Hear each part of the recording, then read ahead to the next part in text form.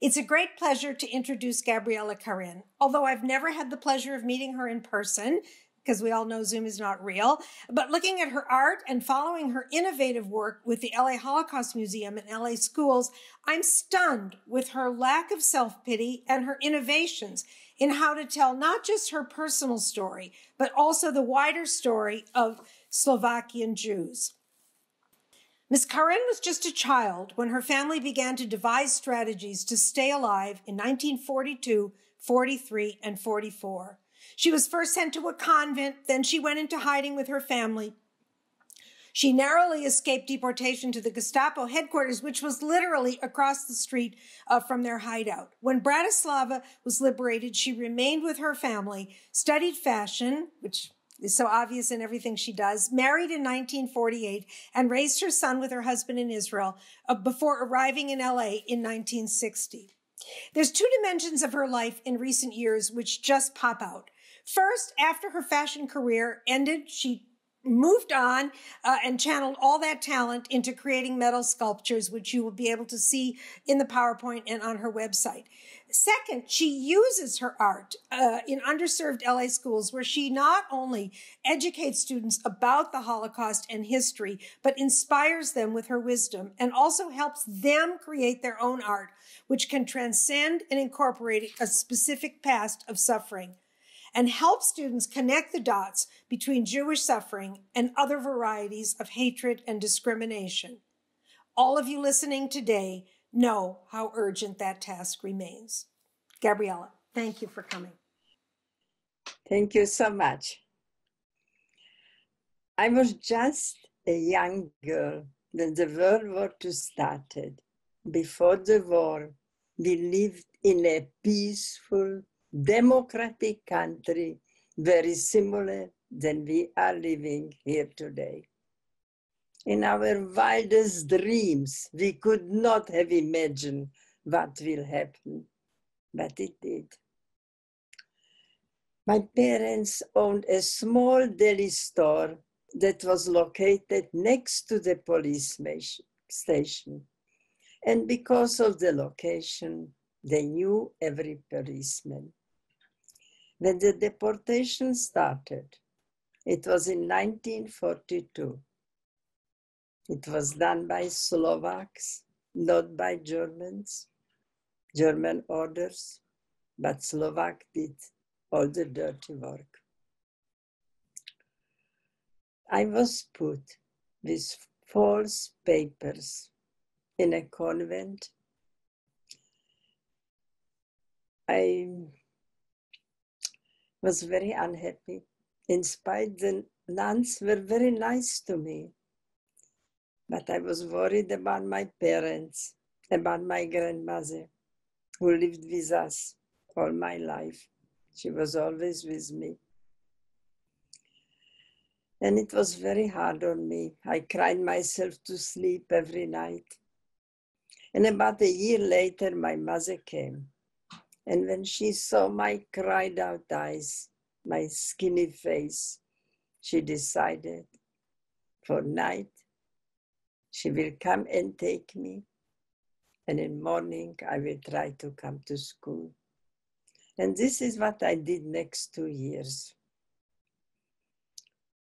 My mother joined the resistance. She received from one of the contacts from the police department a list of the people who will be taken away a certain night. And she took me with her many, many times. We went to caution people that tonight, for sure, at this address, they will come and take you away. She gave the list to a gentleman, Jonas Epstein. He distributed between his people. Hundreds and hundreds of people were saved who could do something. Unfortunately, not everybody could.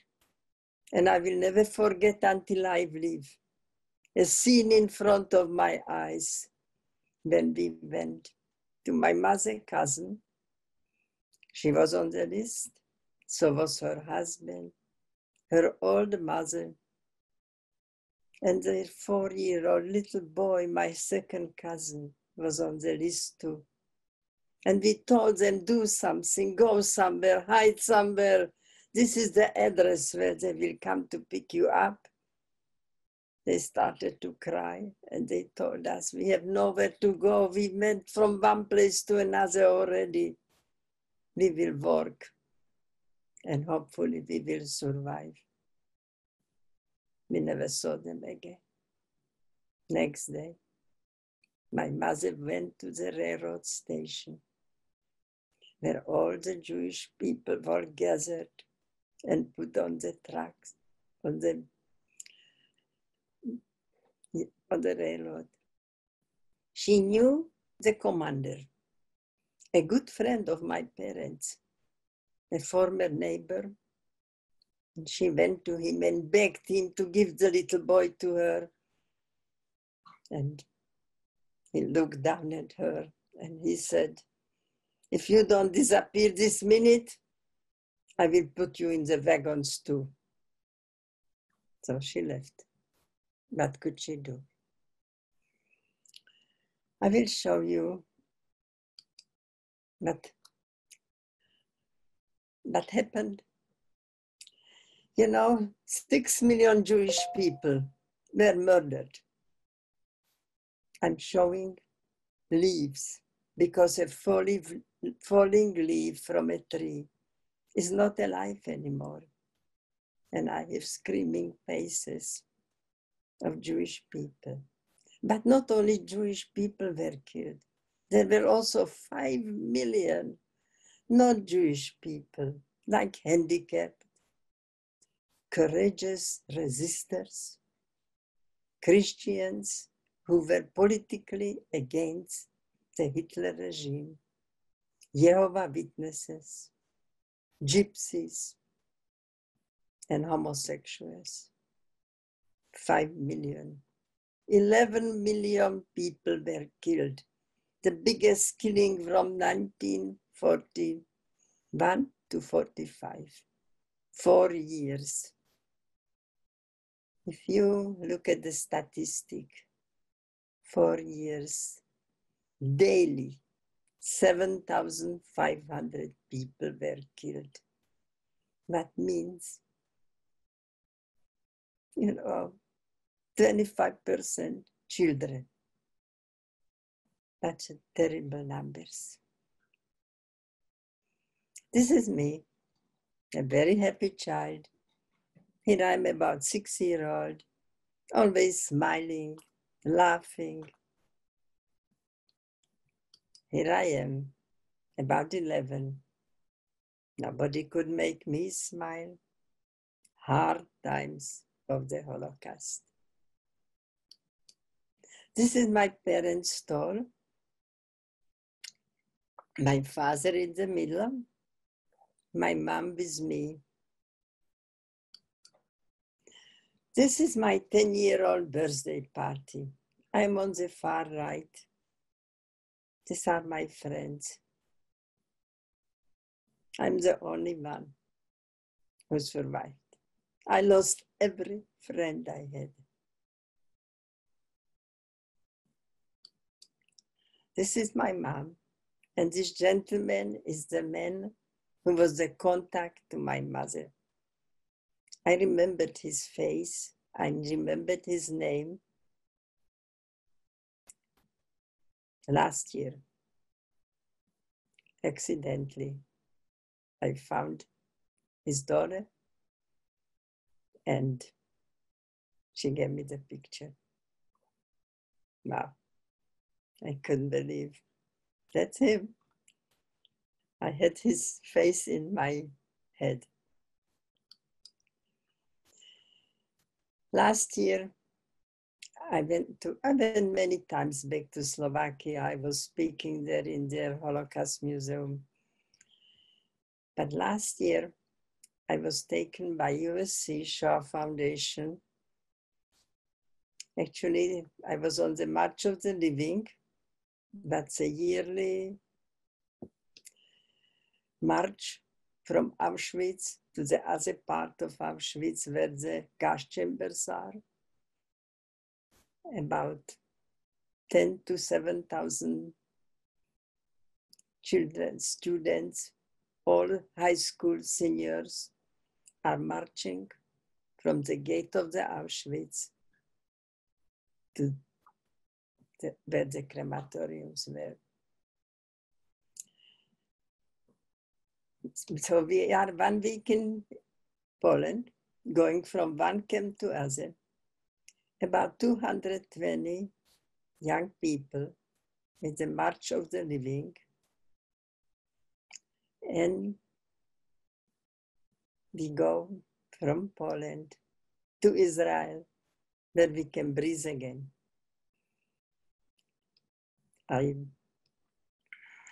Unfortunately, this year, we couldn't go, about the pandemic. What happened? 220 young people couldn't march. But in our thoughts, we were all there.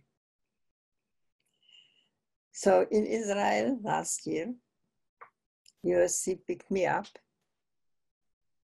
took me to Bratislava, Slovakia, where I was born. We went to the convent. They were waiting for us. The archivist brought out 100 million of pictures, trying I should find myself. I did not, but I did found my teacher. I said, "Oh, this is Angelica."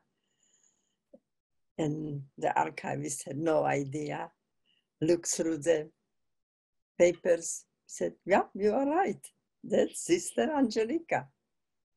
So I was so happy I got her picture. I remembered her very well.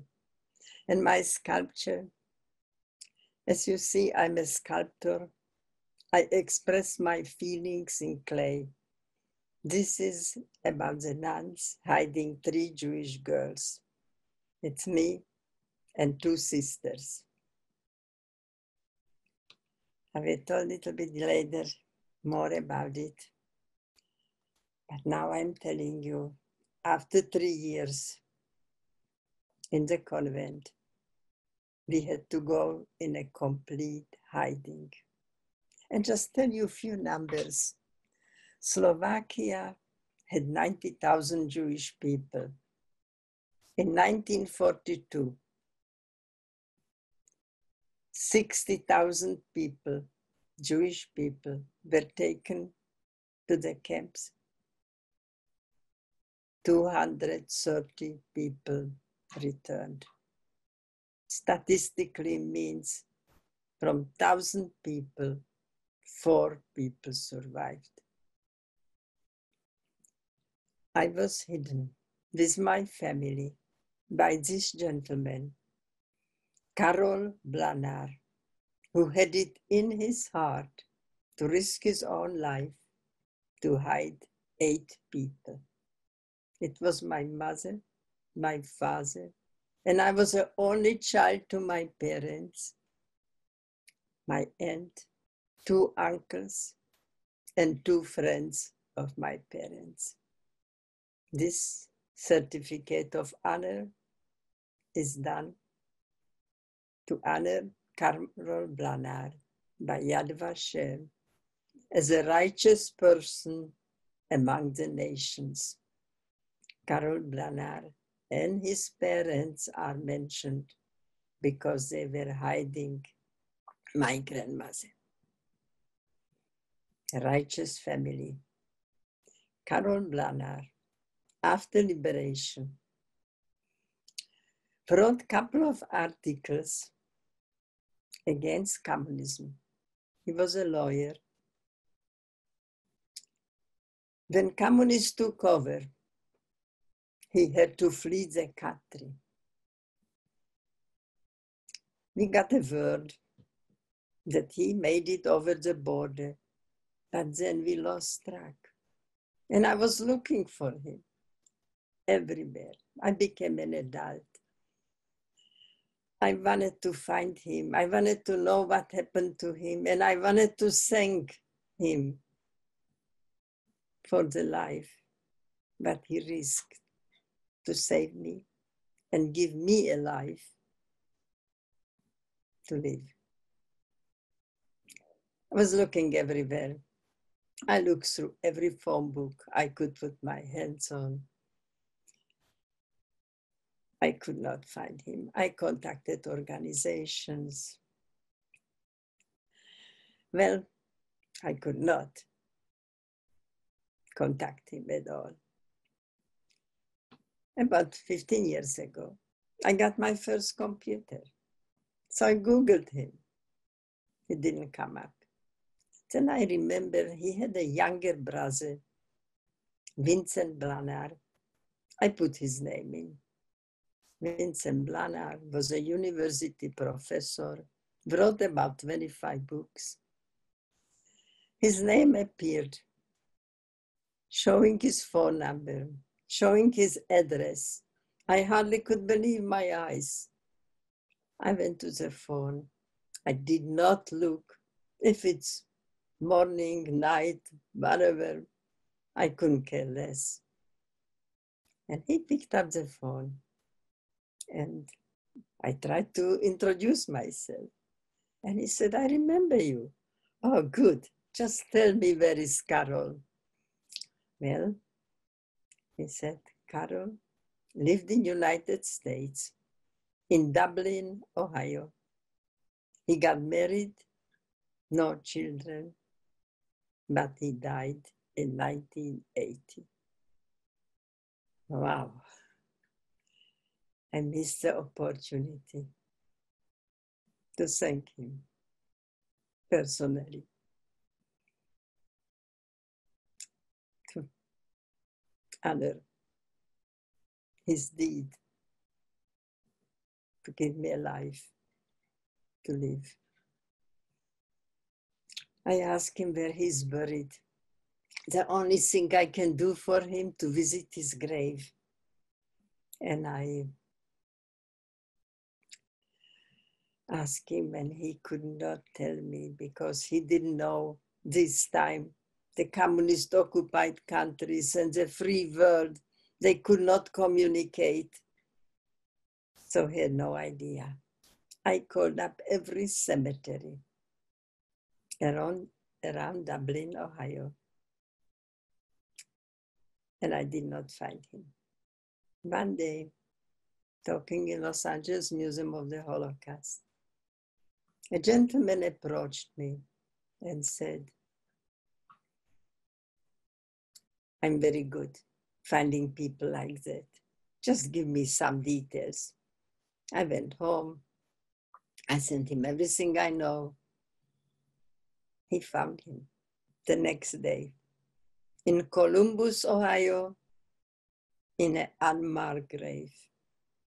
A person who risked his life for 8 people did not have his name on his grave. He also got this certificate of honor as a righteous person among the nations. It bothered me so much. I called the cemetery and I asked them, please look it up. Tell me what happened. 35 years later, looking through their books, they told me nobody was there. Only the priest when they buried him. Nobody paid. That's it. I said, no, that's not it. I'm ordering a marker right now. And I want to have written on it, righteous person among the nations. And when they were putting the marker in the earth, I went there with my grandson, Dad Karin. He had a video camera. And if you want to hear my goodbye speech, I have a website, GabriellaKarin.com, and you can listen to it. I have also other sculptures there. You can take a look. These are the two houses I want to show you. To the right, this is the house where we were hidden. And the Germans, when they occupied Slovakia, they went from house to house, from apartment to apartment. The only house they did not enter was the house where we were hidden, the house on the right.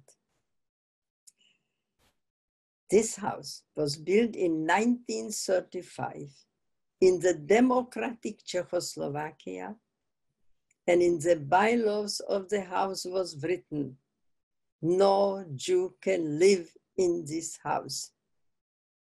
So they never entered this house. And it was across the street of Slovak Gestapo, Hlinková Gata. When I was there recently, I was asking, what's there now? Said somebody from abroad bought it, doesn't allow anything in it. It stands empty. This sculpture is about my hiding.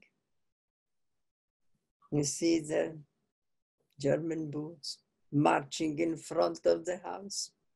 I saw them. They didn't see me.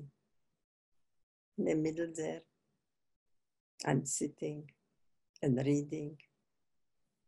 Can you imagine yourself for 9 months, a whole school year, sitting in a chair, not be able to walk around, and not be able to speak?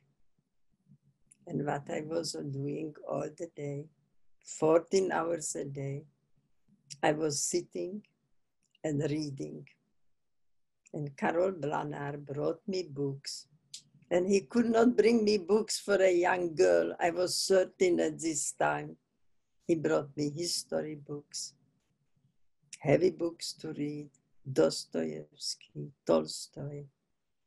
And I was reading whatever I got into my hands. And in a way, it gave me a hope, because I was reading about the wars that were happening in the world, and each one finished.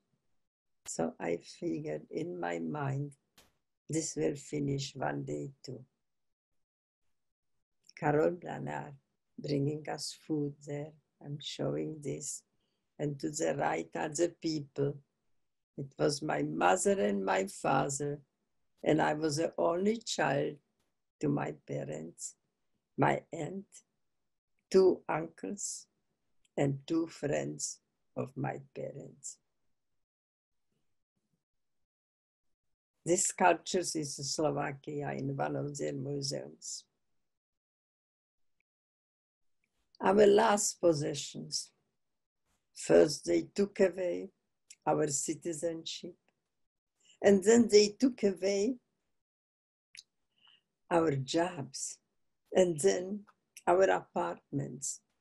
And when they took people to the camps, they allowed them to take a small luggage. When they arrived in the camp, step down from the train, the first thing what they took away was the last thing from home, the small luggage. 12 windows to the unforgettable past.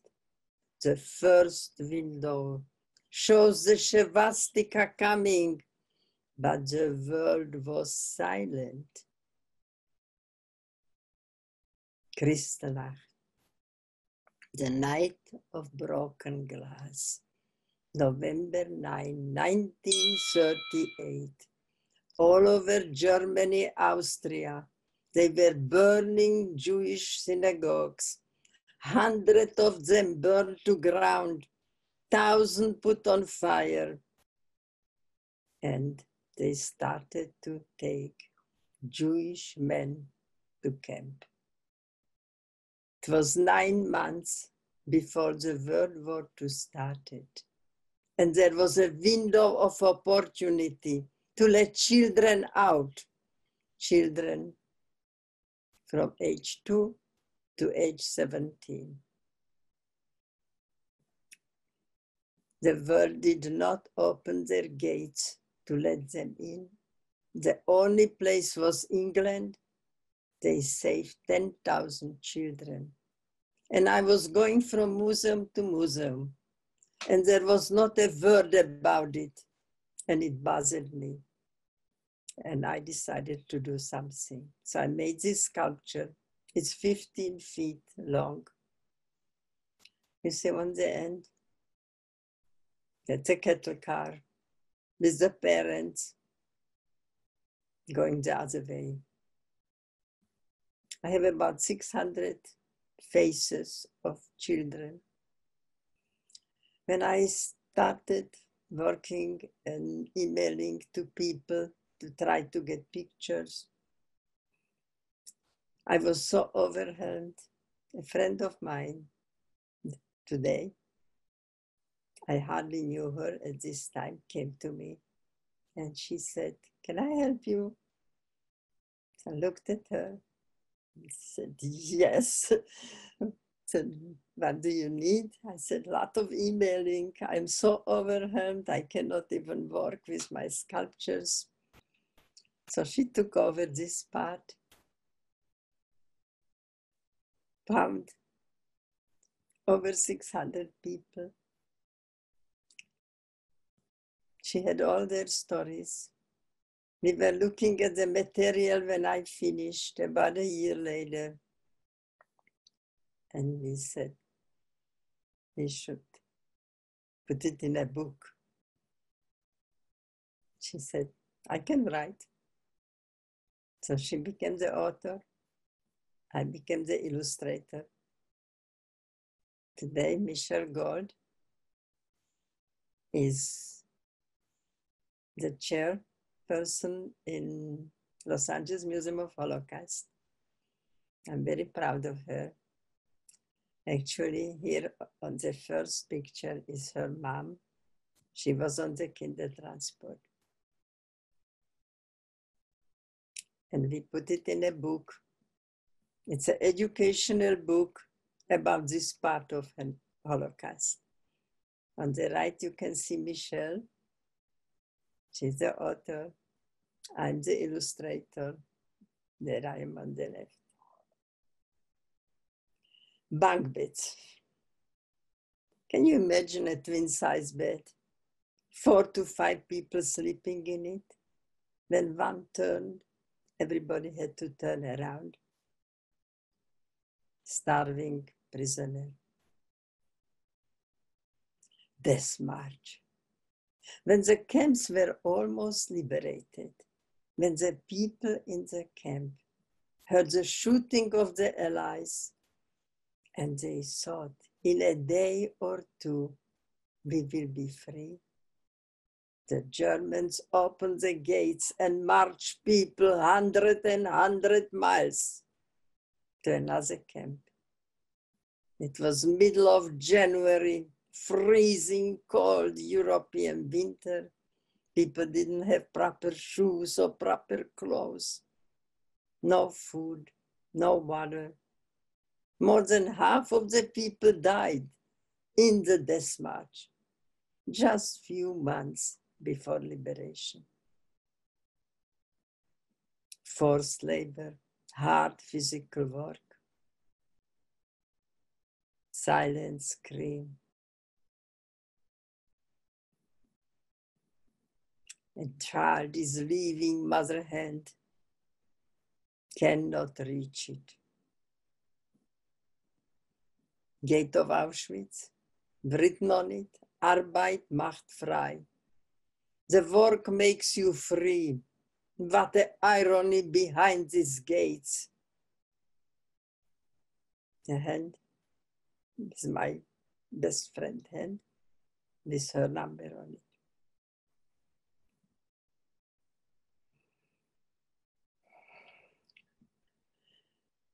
it. Railroad, going to the gas chambers.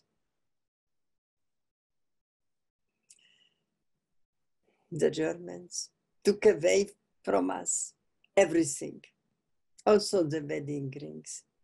And as precise they are, they created and cataloged everything. And this last one, it's a mountain of Jewish stars, mountain of dead people. And from all this horror came out, state of Israel. And I have there a cactus. You know why a cactus? Everybody who is born in Israel is called sabra. And sabra is a fruit of the cactus. Prickly outside, sweet inside. It's after liberation. The train started to come home with survivors. We went every day to the railroad station, looking for a familiar face, not be able to recognize people. People looked like skeletons. And I was standing there, a young person. And I was thinking in myself, how can I live a normal life? A normal life. After what I went through, what I see here today. And I was deciding in myself, Hitler did not get my body, and he will not get my soul. I will smile, and I will be happy. I was 14 years old at this time. And this is my family. I'm losing a falling leaf from a tree, because a leaf that is falling down from a tree is not alive anymore. And I wrote names of my family members, 75 of them who were killed in the Holocaust. The little boy I was telling you about is there too. And this sculpture is 11 feet tall. The whole thing is rotating. The leaves are falling. Light is coming through. Call it shimmering leaves, perished families.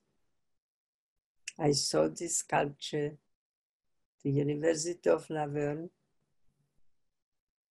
It's there in their interface building, in the entrance of the building.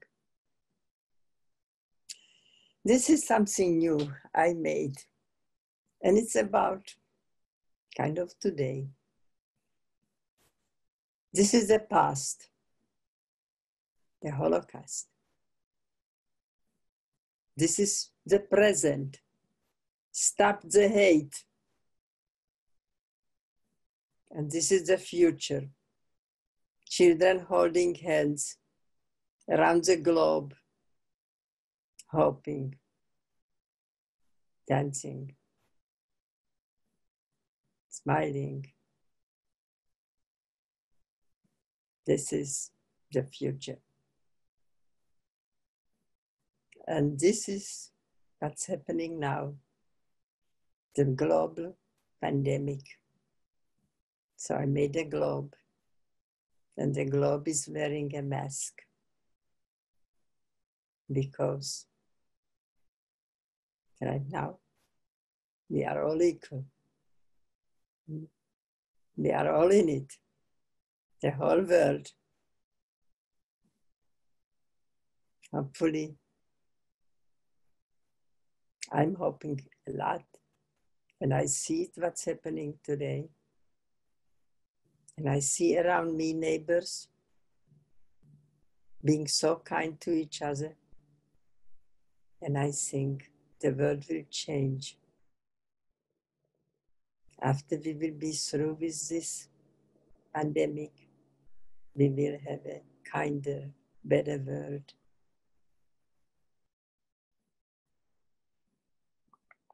Albert Einstein's words, the world is a dangerous place to live, not because of the people who are evil, but because of the people who don't do anything about it.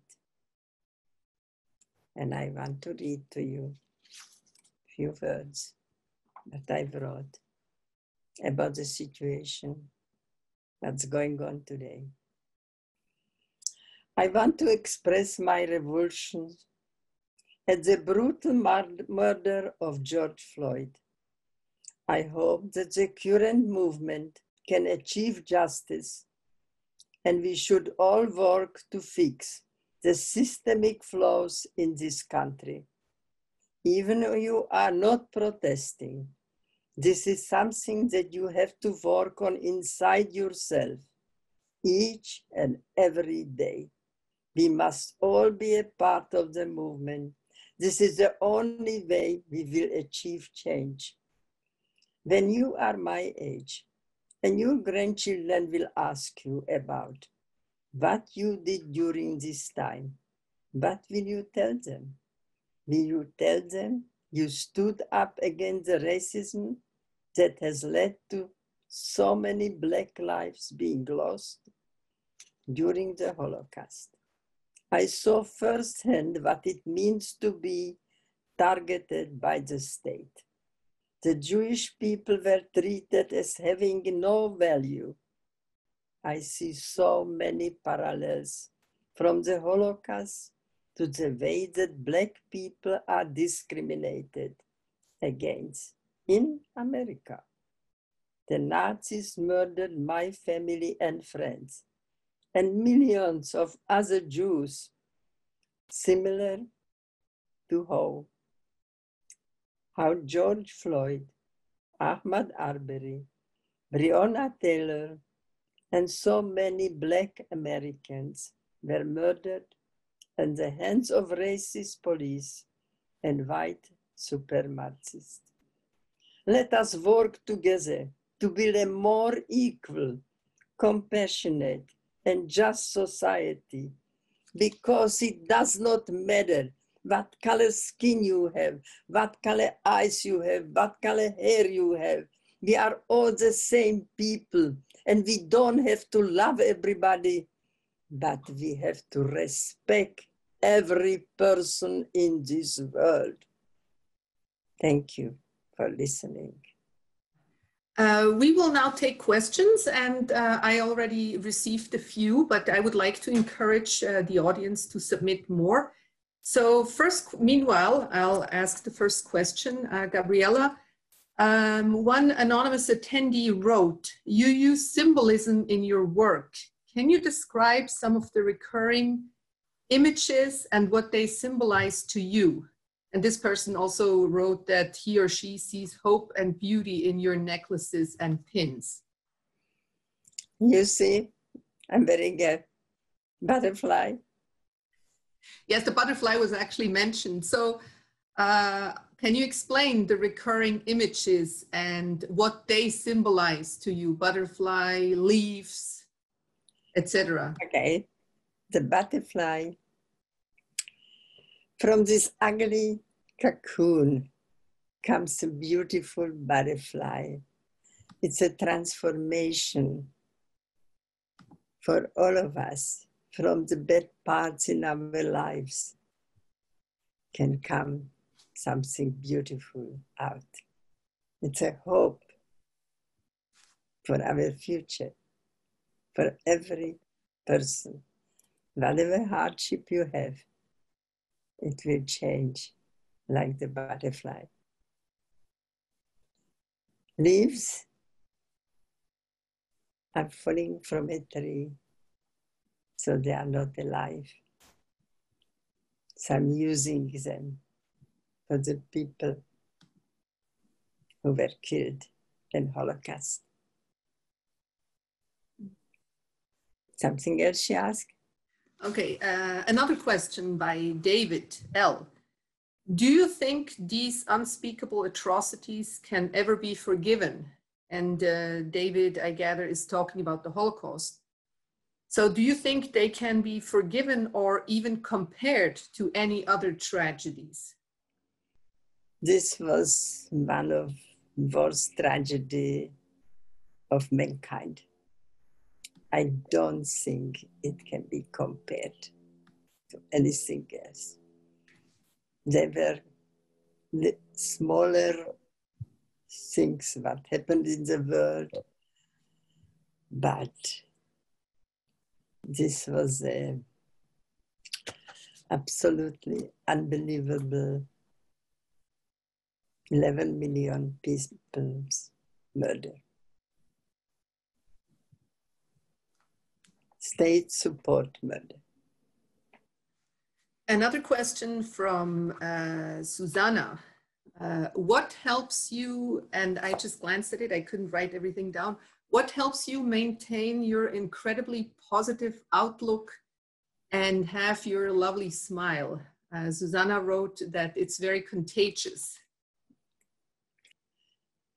If you smile, you won't feel bad too long. It helps. Try it. It works. It works for me. Works for other people. But what helps you maintain this attitude that you should try to smile? I believe in people. I'm hoping also from this pandemic, we will come out as better people.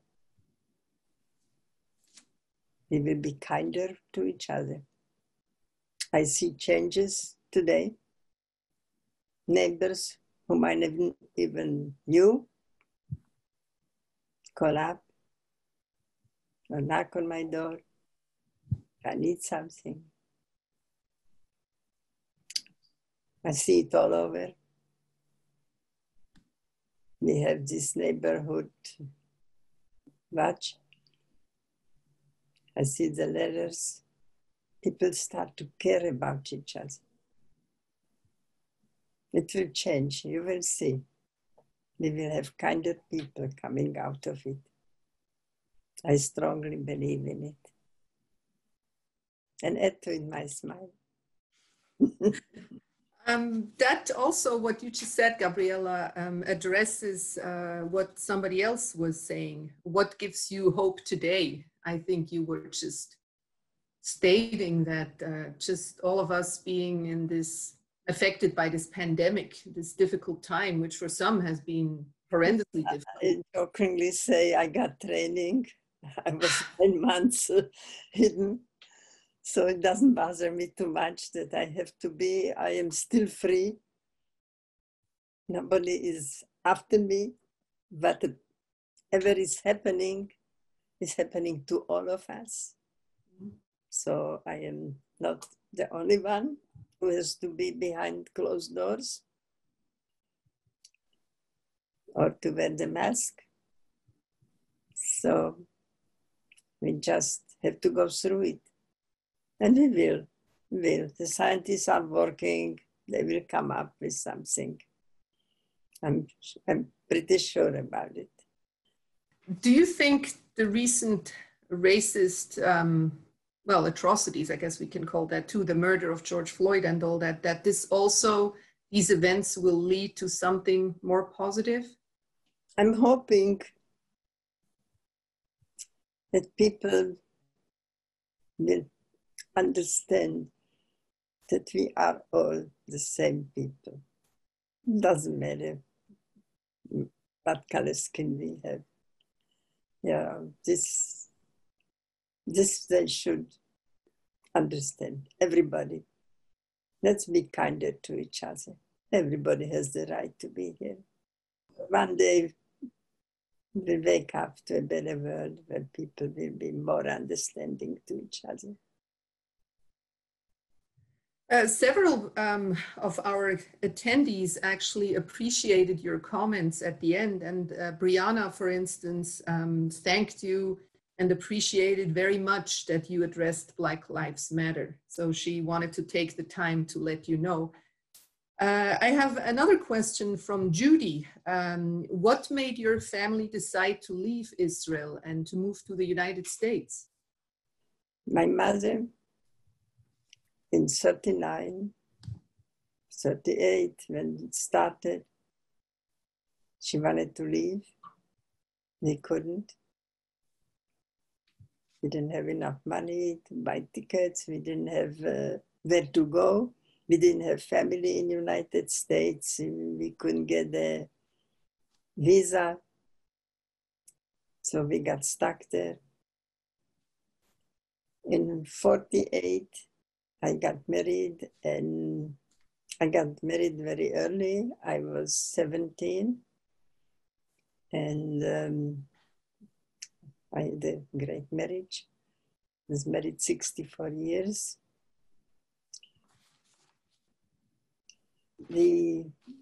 As newlyweds, we went to Israel. Also, every gate was closed, but Israel was open for everybody. We went with a Haganah transport.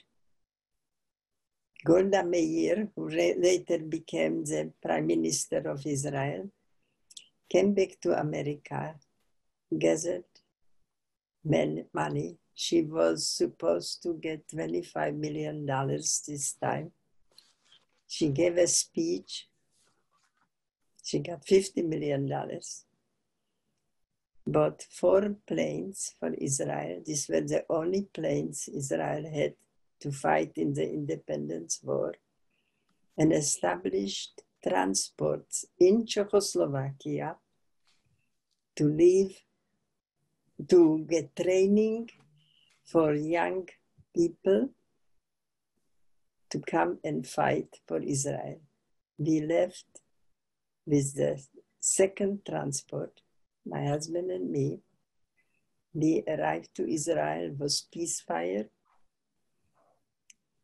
They did not need us to go fight.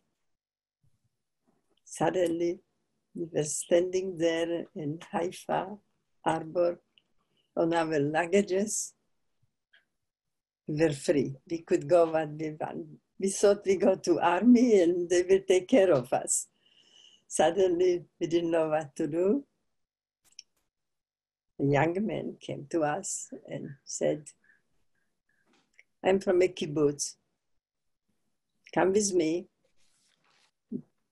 We will take care of you. We will give you work, food, lodging. Everything will be taken care of. My husband turns to me and said, I like it. I looked at me. I'm a city girl. I'm a fashion designer. What will I do in a kibbutz? So we didn't go. That was the end of my kibbutz life. And so we went to, the state was taking care of us, took us with not a very good lodging, like 50 people in a room, but we had where to sleep and they gave us food. But very shortly, we found work, both of us, my husband and me, and we found our own lives. We was there 10 years. My parents came with the force Haganah transport because they allowed the parents of the people who were there to come. My mother still wanted to go to the United States. Finally, we had enough money. She took a vacation. She came to New York. She looked around. She had friends. She talked to everybody, came back and started to work on us. Let's go to America. I always wanted to live there. took her 2 years, talking. And we came together with my parents. My son was born in Israel. He was 2 when we came. He's not a little boy anymore. And so this is how we came to the United States. We came straight to Los Angeles. We came on a work permit. My friends were here already. They got us papers that we got jobs here. We never used it. We found our own jobs, but that's good. Okay, I have another very good question from April, who hopes to be a future counselor. How did you translate your pain and trauma into art? And how has art helped you process your grief? I think that's a very interesting question. I never thought I will do something about Holocaust. Never occurred to my mind. There was a trial in London. David Irving, who was denying Holocaust, and he was on trial. And it upset me a lot that somebody can deny facts. And I decided there is so much written word. I will do something visual. Maybe people will understand it better. And this is when I started to make sculptures about Holocaust. I made my first one. It's in the Museum of Tolerance in their library. So anybody can see it if they want to.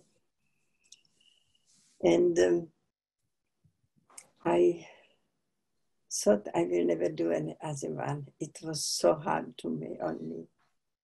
And then I thought, well, I should make something. What happened to me?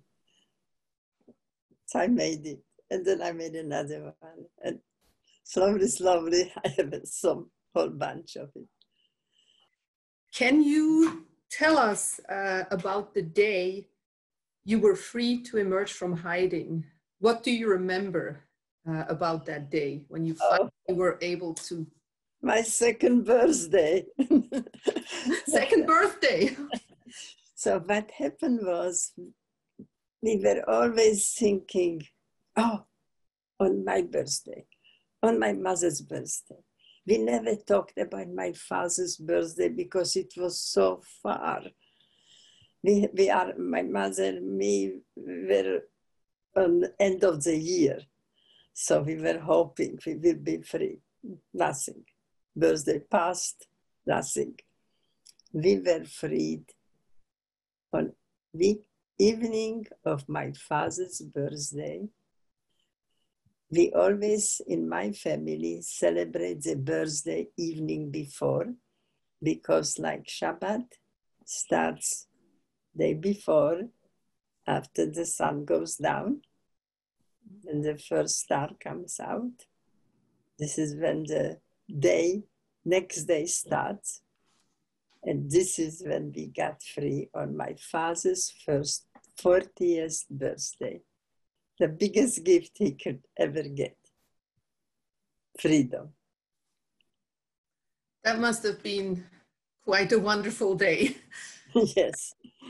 One more question from David. I think that's another intriguing one. How do you explain the remarkable resilience that survivors have demonstrated? Many survivors, like yourself. Do you have an explanation for that? For today? No, just in the post-Holocaust world. So many survivors were able to go on and first build a new life and then go on to do remarkable things and become models of their community, models of inspiration and moral leaders. How do you explain that? I know that we never talked about it. We didn't want one live with the memory of it.